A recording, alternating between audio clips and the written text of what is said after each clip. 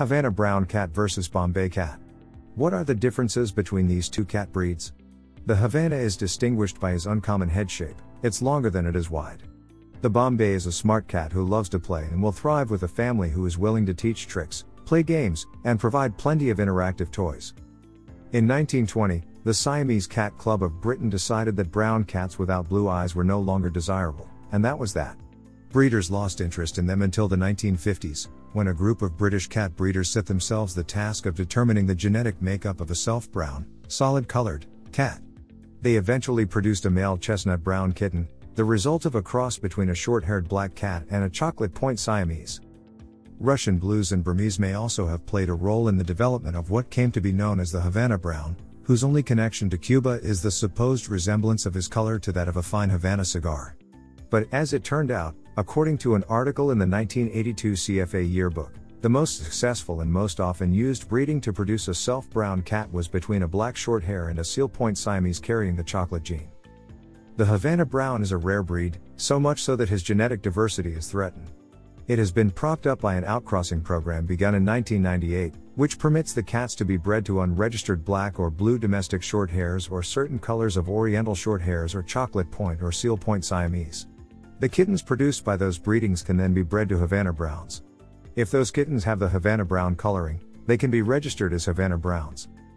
Cat breeders are an experimental lot, creating distinctive new breeds either by building on natural genetic mutations or by crossing breeds to achieve a new look, color or pattern. The Bombay, named for the exotic port city of India, has no connection with the subcontinent but was created from crosses between sable Burmese and black American shorthairs to resemble a black panther in miniature. Breeder Nikki Horner of Louisville, Kentucky, is credited with developing the Bombay, starting in the late 1950s. Her goal was a sleek, shiny black cat with a muscular body and friendly temperament. British breeders achieved the same look and personality with crosses of Burmese and black domestic shorthairs. The Cat Fanciers Association gave the Bombay full recognition in 1978. Today the breed is recognized by all cat associations. To maintain their body type and coat texture, Bombays may be outcrossed to sable Burmese. The CFA also permits outcrosses to black American shorthairs, but this is rarely done because of differences in body type. The Havana Brown's distinctive color extends even to his whiskers. He is the only cat with a breed standard that spells out whisker color, brown, of course, complementing the coat color. Looking out from all that minky brown richness are vivid green eyes with an oval shape. The Havana is also distinguished by his uncommon head shape. It's longer than it is wide. Large ears tilt forward. He has a firm, muscular body covered in short, smooth fur in a rich, warm reddish brown. Kittens and young adults may have the barest hint of tabby markings, which disappear as they mature. The nose leather is brown with a rosy flush, and the paw pads are rosy brown as well. Except for his dramatic black coat, the Bombay looks much like the Burmese, but with a few physical differences such as a larger, longer body and longer legs. He has a rounded head with medium-sized ears set wide apart, eyes that range in color from gold to copper, and a straight, medium-length tail. The short, fine coat feels satiny to the touch and shines like patent leather. Although the gene for the black coat is dominant, a sable-colored kitten is sometimes born in a Bombay litter.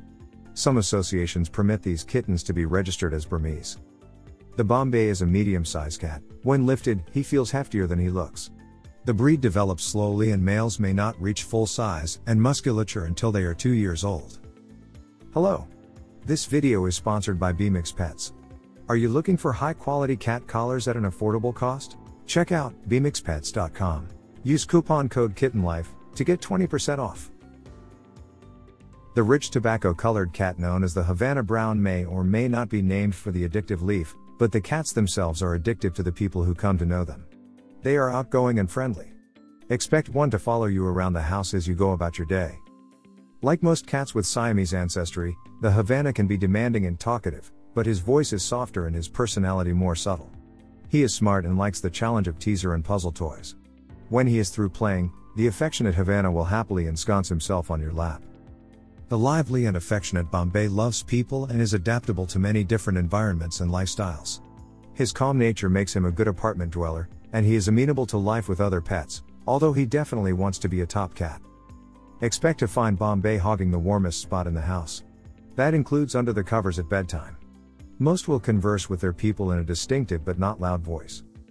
Bombays are often good at playing fetch, and some have learned to walk on a leash. This is a smart cat who loves to play and will thrive with a family who is willing to teach him tricks, play games with him, and provide him with plenty of interactive toys. Both pedigreed cats and mixed breed cats have varying incidences of health problems that may be genetic in nature.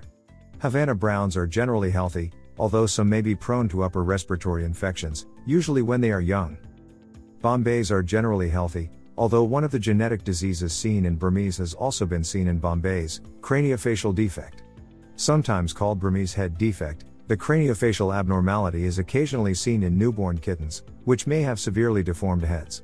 Those kittens are euthanized, so people who are buying Bombay kittens will not encounter the problem, but breeders should research pedigrees carefully to make sure they don't breed cats who carry the gene for the defect. The Havana Brown's short, smooth coat is easy to care for with a quick weekly combing. Polishing it with a chamois will make it shine. A bath is rarely necessary. The Bombay's short, sleek coat is easily cared for with a few strokes of the hand or at most weekly brushing or rubdown with a chamois to remove dead hair, distribute skin oil and polish the coat to its gleaming best. A bath is rarely necessary. Plan to spay or neuter your Bombay at 6 to 9 months of age. It is not unheard of for Bombays to reach sexual maturity as early as 5 months of age. Brush the teeth to prevent periodontal disease. Daily dental hygiene is best, but weekly brushing is better than nothing. Trim the nails every couple of weeks. Wipe the corners of the eyes with a soft, damp cloth to remove any discharge. Use a separate area of the cloth for each eye so you don't run the risk of spreading any infection. Check the ears weekly. If they look dirty, wipe them out with a cotton ball or soft damp cloth moistened with a 50-50 mixture of cider vinegar and warm water. Avoid using cotton swabs, which can damage the interior of the ear. Keep the litter box spotlessly clean. Cats are very particular about bathroom hygiene. It's a good idea to keep a Havana Brown and Bombay cat as an indoor-only cat to protect them from diseases spread by other cats, attacks by dogs or coyotes, and the other dangers that face cats who go outdoors, such as being hit by a car. Havana Browns and Bombays who go outdoors also run the risk of being stolen by someone who would like to have such a beautiful cat without paying for it. The Havana Brown is playful and smart, and the outgoing Bombay can be a good friend to a child who treats them nicely. They are one of those cats who enjoys playing fetch and learning tricks, and his energy level means he won't wear out before the child does. They are happy to live with other cats and cat-friendly dogs, too, thanks to their amiable disposition. Introduce pets slowly and in controlled circumstances to ensure that they learn to get along together. If you enjoyed this video, kindly press the like button. Also, don't forget to subscribe with notifications on, so that you don't miss out on videos like this. Thank you for watching.